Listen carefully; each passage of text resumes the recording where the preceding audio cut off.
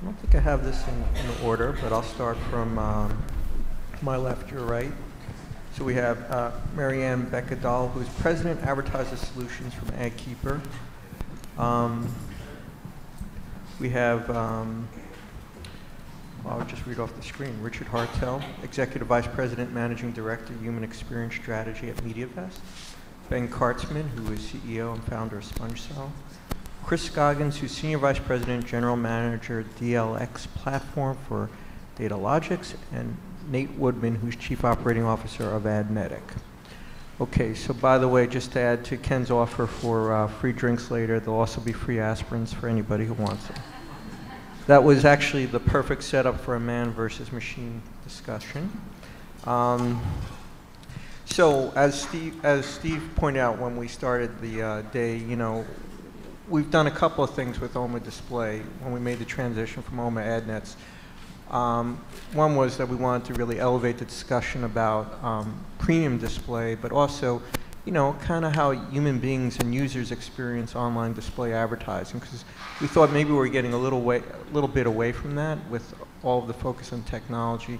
And if you read the blurb for this panel, you know, I love all the acronyms we spawn, you know, DSP and RTB and everything, and we kind of lost sight of the UX, which people in the media design world, you know means user experience, or as Mr. Hartel would say, you know, human experience. Because sometimes we lose sight and forget that in the end, this stuff is about connecting human beings to human beings. That's kind of the setup here, and I imagine there's going to be some tension between people and machines. But what I'd like to do is just start off with some opening comments about what you do and what your innate position is on kind of which is better, man or machine. We'll just do that. Okay, thanks. Marianne Beckadal with AdKeeper. We're a new company that lets consumers keep ads for later. So we're big fans of the old marketing philosophy of right message, right place, right time. So I think machines do 1/3 of that. I think they do right place pretty well. But I think the right message has to be done by brilliant creative minds. And there's lots of panels on that these days. And I think humans themselves have to determine what the right time is, which is where AdKeeper comes in. But I do think that machines do an awesome job of helping advertisers figure out where to put their campaigns, but that those campaigns have to connect, have to be beautiful, and have to reach the consumer when they want to engage. Thank you. Richard? So Richard Hartel, I have a ridiculously long title, as you can see, and I'll explain the middle bit of it, which is my role is to kind of bring in a bit of a human element. So it's not about kind of consumer or customer experience, it's about human experience. So it's the idea that in a kind of world of lots and lots of communications, too many products, too many things out there, you've actually got to remember about how human beings kind of interact with brands, and also how they interact with one another. Now that's a really important part of the whole communication process. So kind of my thing is about trying to get my agency to kind of remember the kind of human element of what we do as an organisation, while at the same time recognising there's lots of other things like machines which help what we do, but making sure that we stay in touch with human beings and stay in touch with what really kind of can affect a human being around communication and around a brand. So my kind of position, as you'd imagine from this talk, is going to be more about kind of how human beings can make a big difference to communications. Ben Kartzman, I'm the CEO of SpongeCell. We are an interactive ad technology company that takes rich media-like functionality and injects it into standard display ads. My take on man versus machine is, so I have a background in human-computer interaction, and that is really all about understanding how man perceives machine, processes machine, and then takes action based on what machine shows them. So for me, there obviously are elements of technology that are critical to getting the right message out, or having it happen at the right time and in the right place. But it certainly has to be a blend with something that a human wants to interact with, that a human wants to connect to. It just can't be something that's arbitrary, or can't be something that is, the last item that I purchased and I'd already purchased it. So why are you showing me an ad for an item I've already purchased? Machine needs to be a lot smarter than that. Chris? Yeah, Chris Scoggins. I run the digital data business at Datalogix. So we are a data and analytics company. So we try to build tools using offline purchase data to make digital marketers more efficient and effective with their spend. And so my point of view on this is just, how do we build applications and tools that the humans can actually use, right? Because I agree machines can't do this on their own, but I think as we make this industry more and more efficient, it will allow people to spend more of their time on truly the value-added tasks at hand, and less of kind of the rote tasks that probably should be automated, which I think makes, at the end of the day, the marketing spend more effective and better. My name is Nathan Woodman. I'm the CEO of Adnetic. Adnetic's a technology company that specializes in buying targeted media. My opinion on the man versus machine is that we do a lot of work in the real-time bidding space, and what we see a lot is that we have machines interacting with machines. And when you get to machines interacting with machines, you end up with a lot of nuance, and it almost becomes a game. So we see a lot of, you see humans on one side, tweaking things to play the game one way, and we see humans on the other side tweaking their machines to play the game the other way. So as much as real-time bidding is about automation, what we end up, continuously coming back to is the fact that there are human controllers, and those human controllers set the strategy. And that's my point of view on this one. Well, that's great. You actually used the word human controllers. Okay. So if I was actually going to seat this as a spectrum, I would have put Richard here and I would have put you over there, because I think we have kind of a spectrum going here. And I love the fact that you're all about, exploring, the human experience. And, I kind of poked fun when Richard got his new title, but, I want to apologize that I am a jerk, but I thought it was ironic that we were starting to use that word, because it's the ultimate word to explain what we do as an industry, which is we're really fundamentally about human beings. And I'm going to guess this is the first time you've ever been on a panel about like ad display technology? Yeah. Okay.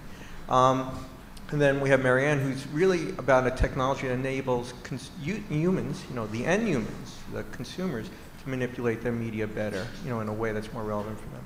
And then we have Dan, who's created a technology that lets humans create and serve better human experiences on these technology platforms.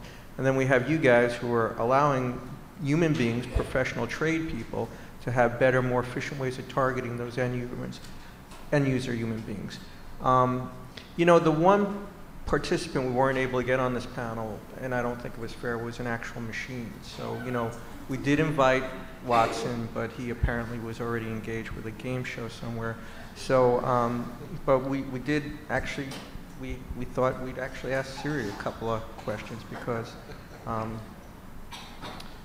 this is the first time I'm using an iPhone, believe it or not. Okay, so Siri, I hope you don't mind if we have this debate going on man versus machine, and we'd just like to ask a few questions. So I'm going to start off here. So, which is better, man or machine? I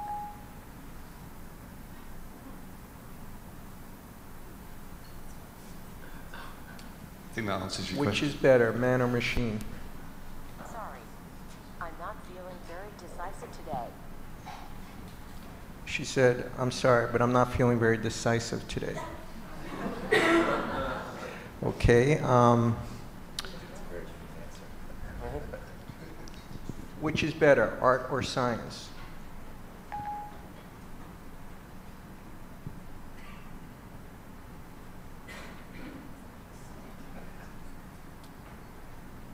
One moment. Yeah, Siri thinks about as fast as I do. I can't decide. She can't decide. All right, I'll just do two more, okay. Do you know HAL 9000?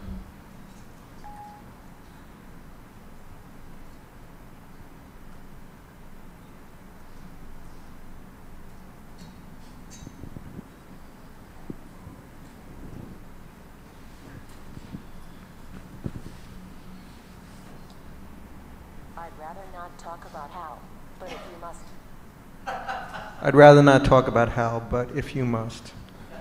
Okay, and last one. When will machines enslave us?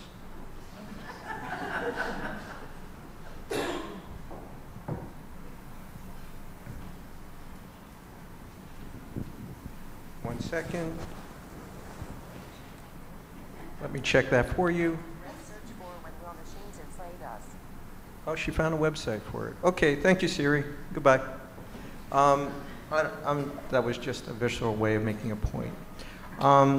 The real point here is, I don't think anybody would disagree on this panel that technology could be a great enabler for people, especially given what we just saw from Steve and Kim and the amount of data and volume and stuff we're processing as human beings.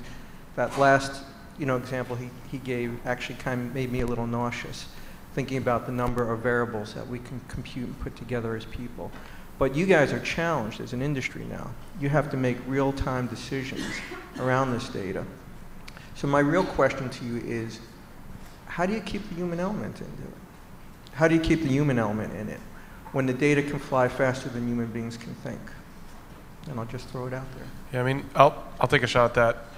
I think that the human element, you have to put stuff in front of people that they want. So we can leverage as much data as we want from machines to create different creative on the fly and serve different types of interactivity in front of people on the fly and make decisions and leverage some past or behavioral data to influence those decisions.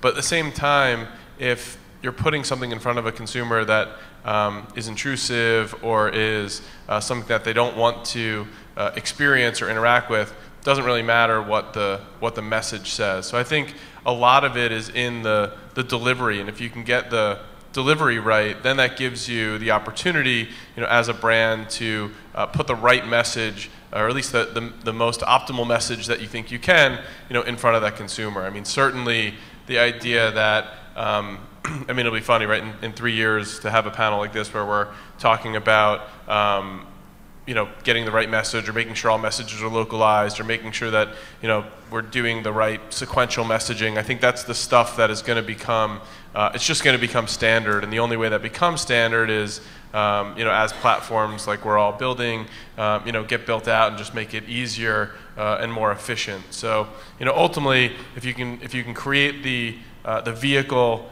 that a consumer wants to see, then it becomes a lot easier to leverage all of the technology that's out there, to leverage some machine elements in terms of the creation and delivery of messages. Okay, so when I started covering this business, I thought it was like Wall Street. It was like the financial marketplace. You had people buying and selling equities and commodities and, real people. And over time, I always thought that technology would eventually transform our marketplace because it was a very clubby kind of human being to human being process. And I gave up a long time ago thinking when the network up front would go away and, people don't drink 3 martinis anymore, but they're basically still human interactions. At the same time, this marketplace has emerged because there was a real need. There was all this inventory. You guys have done a masterful job of creating connections for that inventory. My question is, how long before the industry really flips to this kind of technological-oriented marketplace as the dominant factor? Real-time bidding or buying, real-time planning. And where are going to be the controls and the checks and balances in that? We've seen with Wall Street now, the SEC has actually regulated, controls now for when markets move too fast. There are stops that are put on, things like that. So I'd just like to start with you guys and maybe then come back to the human beings. So I think you're asking a human to predict the future, right? Here's when might we see this transition? And my opinion is that since the start is that real-time bidding, it's the auction marketplace benefits the publisher, right? But what really benefits the advertiser and the buyer is the transparency and the control. Okay, so my point of view on this is that it flips when publishers get what they want out of it, right? Which is in essence higher yield and higher pricing, which should inevitably happen. It's just not where it is right now. But it's just, if you just follow the logic and you just follow the fact that if you are able to set up these types of programmatic buying inserts into publishers and allow the controller or the ad buyer to, to pull the inventory they want, and the publisher gets the yield that they don't, everybody saves money. There's less friction in the environment. So I think right now it's a stalemate. I mean, it's a chicken and egg, and it's just a matter of getting good inventory into the system, but there's some reluctance just because of the state of the disequilibrium in the market. Yeah, my background's in econometrics, which is the confluence of math and economics. And so I see the kind of technology layer as mainly around price discovery. And this industry has been, any industry that's been human to human for a long time, and this has been for decades, you don't really know, is something I'm buying worth $5 or $10 or $15? And so technology is really good at helping solve that problem. And so when you get a lot of people in a market buying and selling something, you really quickly get to what's the true value of this object at some point in time. And that tends to benefit somebody over, someone in the past had a little bit of a surplus they were extracting, and someone was overpaying, and now that's more transparent. So that overall in markets, that tends to be a good thing. I think the buy side of this business has tended to use technology and data more aggressively. What I've seen in the last 5 years, and the scale's probably tilted in that direction. I also sit on the board of a company called YieldX, which is a company that helps publishers try to understand and price properly their premium inventory. So now publishers are really trying to take advantage of this technology too. And it's interesting because like Nate said, it kind of raises, we're at a little bit of a stalemate now, but it should raise the bar for everyone. And really good creative content should rise up to the top, both the content and then the actual advertisement as well. And people that are really good at targeting the right audience at the right time should make their marketing budget more effective. Because at the end of the day, that's what, marketers spend a couple $100 billion in the US to get people to buy stuff. And that's kind of what all we do. And so marketers want to spend less money and have them buy the same amount of stuff, or they want to spend the same amount of money and have them buy more stuff. So all this technology and stuff should help do that. And if it doesn't, we're all kind of just, there's no point. Okay, so the systems do work because there's a behavior that comes in at the end, a human behavior. People bought stuff or didn't buy stuff.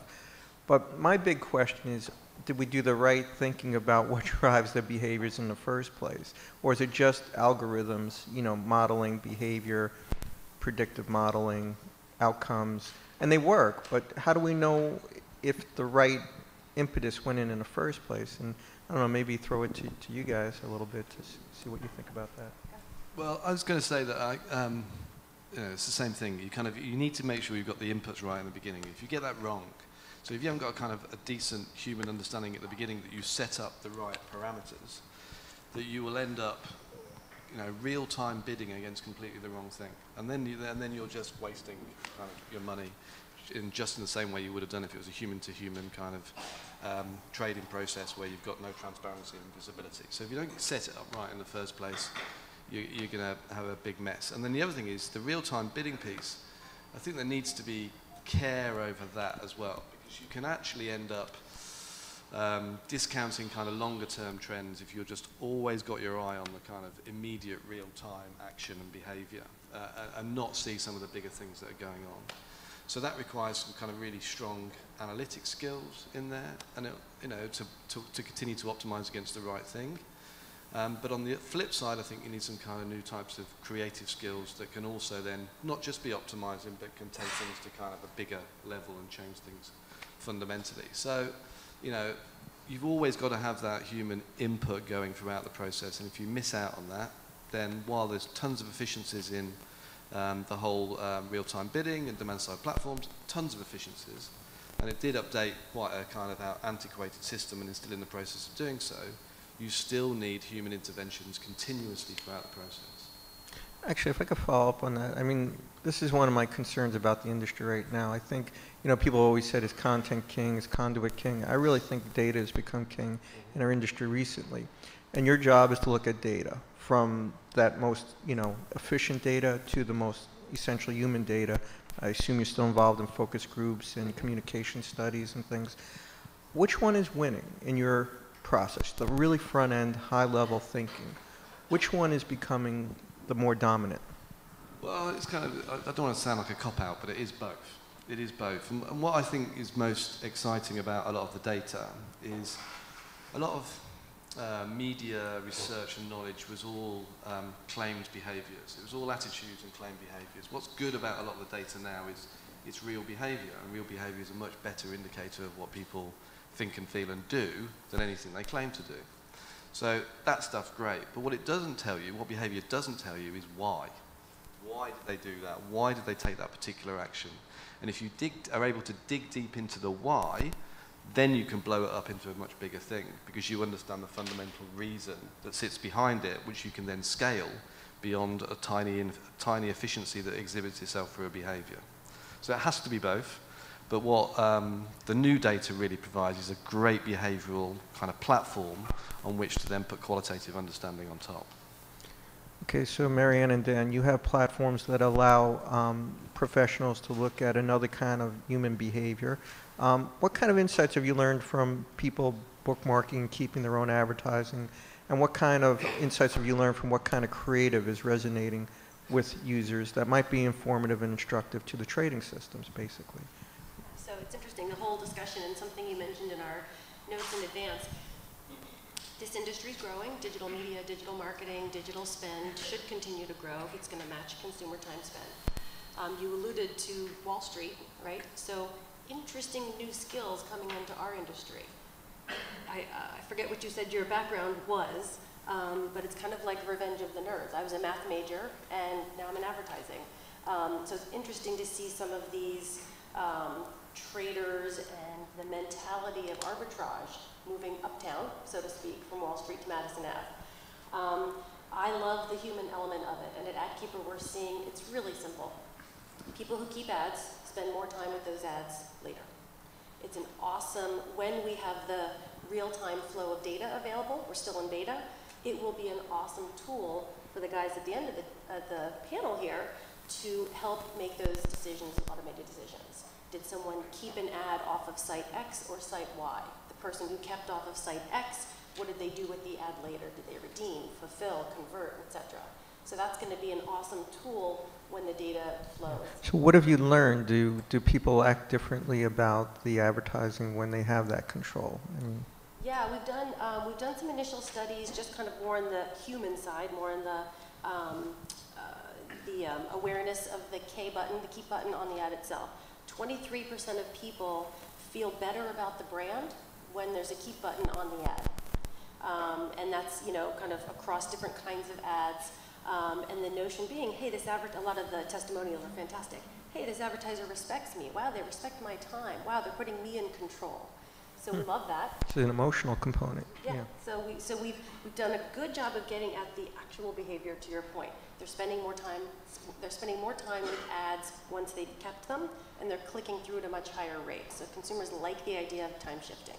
Then we went out and did the kind of behavioral research and said, we think about this brand, we think about this advertiser, and overwhelmingly, no negative, a little bit of confusion because it's new behavior, and 23% saying, wow, I like that brand for putting me in control.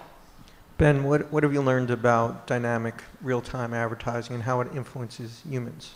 Sure. So, I mean, a lot of what we've seen, we've done a couple different types of studies, and I'll go through a couple. So one is where we measured our ads were rich, interactive ads with things like video, smart mapping, social feeds, et cetera, versus your sort of standard flash, which is still static image and standard flash ads are still the predominant ads on a percentage basis that are run across the web. So from a brand performance perspective, we outperform those standard ads across all of the sort of core brand metrics based on some brand study data that we ran. Some other stuff that we've done and that we've seen is by localizing our ad units, which effectively means in real time taking in DMA data and then showing the right content to that consumer. So if it's an auto example, the content in that ad obviously changes based on where you're seeing it, and that ad will tell you to visit your local dealer, and it'll show you a different car and a different price point with a different APR. You'll also have an opportunity to see a dealer near you, IP targeted based on your IP, and then a map that shows up with the dealers that are near you, where you can schedule test drives, download information, and doing all of that self-contained within a unit. We actually had one auto advertiser measure the efficacy of doing all of that inside of a unit versus going into a web page and then trying to do all of that stuff, and the percentage was like net 1,800% or some silly number, where more people obviously engaged inside that unit because they never had to leave. It never covered any content. It sort of stayed within their human expectations of what they wanted out of that ad unit. They actually didn't even have to click on that ad to get all of that information that they wanted. They're able to do that just by hovering over the ad for a certain time or slowing the mouse down within the ad. So it's really those human elements, and that's where the human factors piece of it becomes so critical, right? All the stuff that went on behind the scenes to make that ad happen doesn't really matter to the consumer. It matters to the agency and the creative agency because they want it done, they want it fast, it's got to be perfect, they want all the data around its performance, and they get all of that with the platform. But the consumer just sees this localized ad that they don't have to click on because people hate clicking on ads, as we know, and they can get all of that deep interaction, that they're hopefully looking for. Ben, or anybody, do any of you think that consumers, humans, are changing in terms of their expectations, that they maybe are becoming more tolerant or less tolerant of not smart media, that they expect media to be more intelligent and serve them what they want at that moment? Yeah, I mean, I think they are. I think people are generally intolerant of irrelevant messages at the wrong time, because they're kind of used to, they're starting to get a real understanding that they're being followed, if you like, and if they're being followed badly, they'll react to that. And I think that's why, if the machines are kind of not doing their job properly, they're actually doing far, far more damage than they would be. But if you get it right, then someone will very much welcome your message. So, but I think yes, they are becoming more aware, completely. Do any of you think it's weird that we're talking about this now? I mean, that this is like all those science fiction stories we grew up reading and stuff, and that we're actually okay. So one human being we haven't talked about